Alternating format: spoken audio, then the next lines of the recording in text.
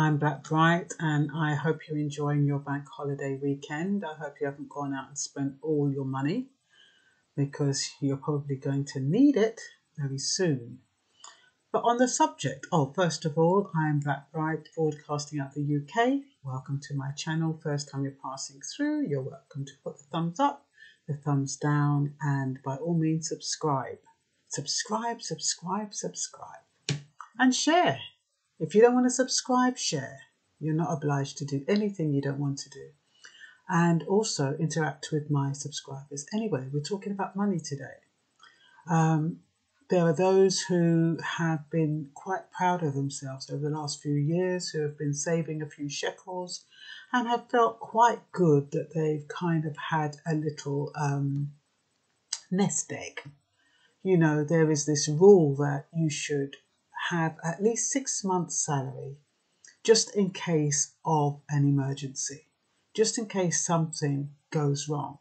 And some people have done that. Some people have been saving vigilantly, whether it's saving for deposit for a house, whether it's saving for a rainy day, whether it's saving for a car, whether it's saving for a holiday. People have been scrimping and saving and doing without. So when we're now in this situation where the coronavirus has stopped people from working, where it looks like all the business are shutting down, when it looks like there may be an economic collapse, and where it looks like maybe the banks might shut down and all the financial institutions, you're going to be thinking, what's going to happen to my money? Should I take it out? Should I leave it in? We haven't got the privilege of putting it in some offshore bank or, some tax haven. So for a lot of people, they're in a dilemma. So this morning I was doing some filing and I came across the Financial Services Compensation Scheme. So I thought it put my mind at rest. So I thought I'd read it out to you to put your mind at rest. Because yes, we hear that we are secure up to 85,000, but we don't know how we're going to get it. We don't know what we've got to do to get it. And all those kind of questions could go on in a lot of people's minds. So I'm here just to clarify a little bit. I'm going to try and keep this video short and sweet and to the point. And yes, so if the firm, like the bank, the building society or credit union, failed after the 1st of January, or you hold money with any other UK authorised financial institution, the Financial Services Compensation Scheme will automatically compensate you up to £85,000 per eligible person. Per bank, building society or credit union. It does say per bank, but I understood when I read something somewhere else, it said if you've got 80,000 in one one financial institution and then 10,000 in another, you only get 85,000, so you lose 5,000. But this is saying per bank, building society or credit union, which implies that if you've got 100,000 in one bank, 100,000 in another bank, and 100,000 in another bank, they're going to compensate you 85,000 from one bank, 85,000 from another bank, 85,000 from a third bank. So you need to clarify that because both sources were authentic, but both of them said something different. So you need to check that out, whether it's an overall 85,000, regardless of how many institutions you bank with, or whether it is per institution that you bank with, because that is important. What else? Or 170,000 for a couple. They also protect certain qualifying temporary high balances. Now, supposing you think to yourself, oh, well, if they're only going to compensate me for 85,000, what about that inheritance I just got from so-and-so? What about the compensation I got for an accident? What about the proceeds of sale I got from a house. Don't worry, they insure you against temporary, what do they call them? Temporary high balances in your bank account.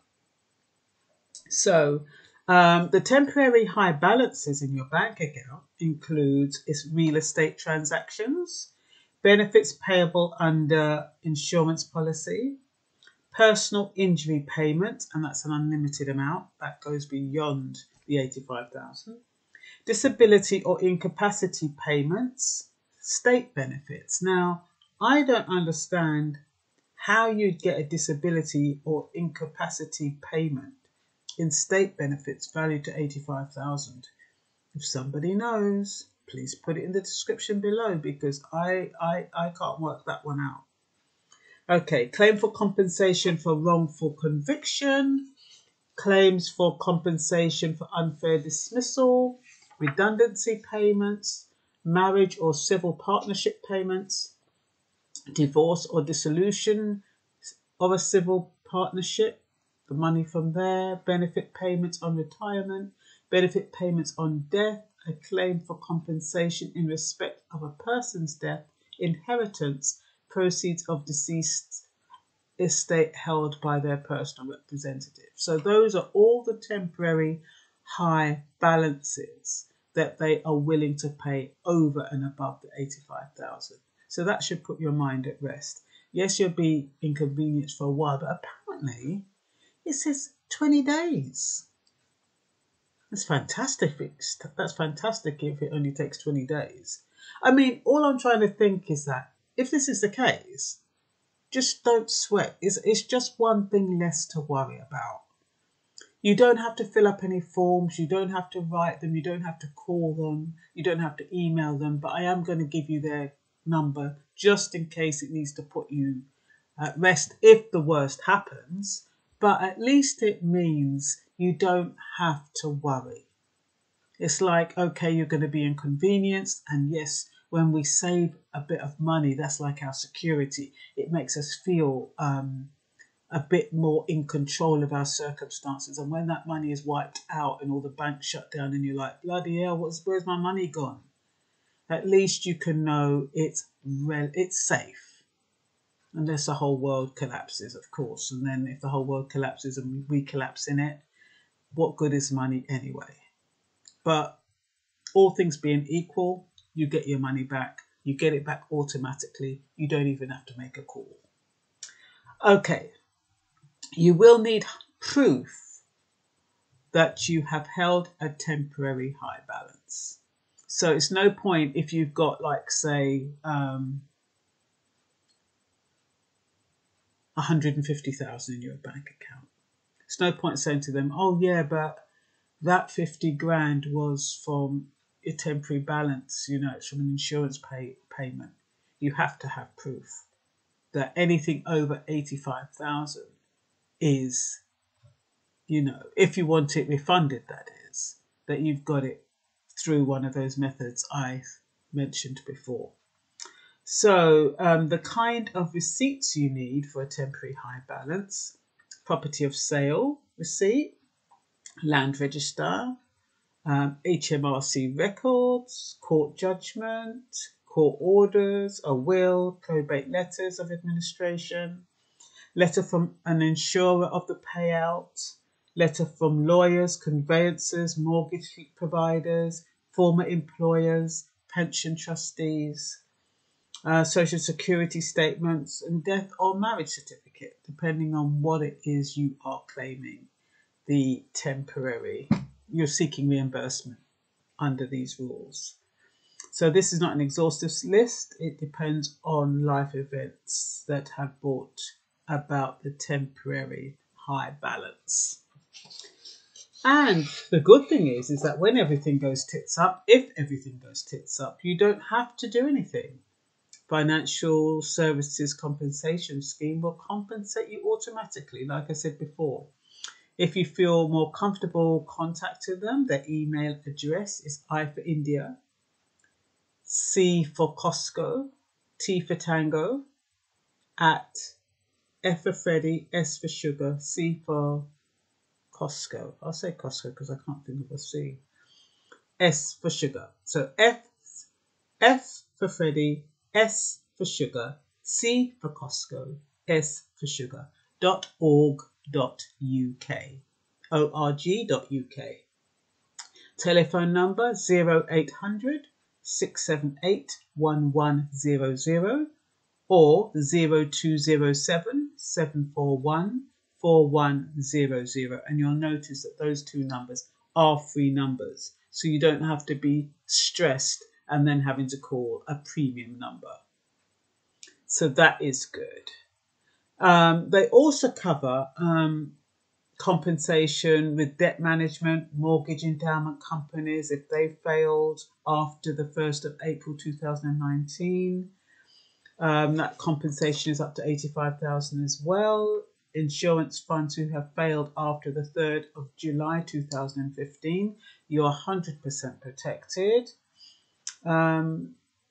Also, just as an extra, you know, in your bank statement, I don't know if you've noticed that IBAN and that long number, you know, underneath your account number, and then you have your sort code. And sometimes it says IBAN number and SWIFTBIC number.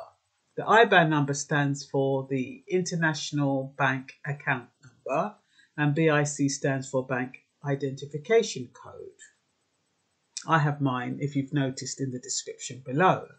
But what I didn't know is that by using them, that reference, if you're receiving money internationally, it reduces your charges. I didn't know, yeah. Any fees you have to pay is reduced if you reference those two, if you put down those two references. So that's interesting to know, because sometimes those fees can be expensive. So if you can have them reduced, that's good. And it says you could reduce charges when receiving international payments in euros. Now, I don't know if it's only euros you get a reduced fee in. So this may or may not be useful information. I do hope it is, because I thought it was useful. Because, you know, I keep hearing about, oh yeah, you're insured to 85,000, and I'm thinking, oh, do you have to fill up a form? Is it like applying for universal credit? You know, you just don't know. So I just hope you found it useful. And that's all for now. Bye-bye.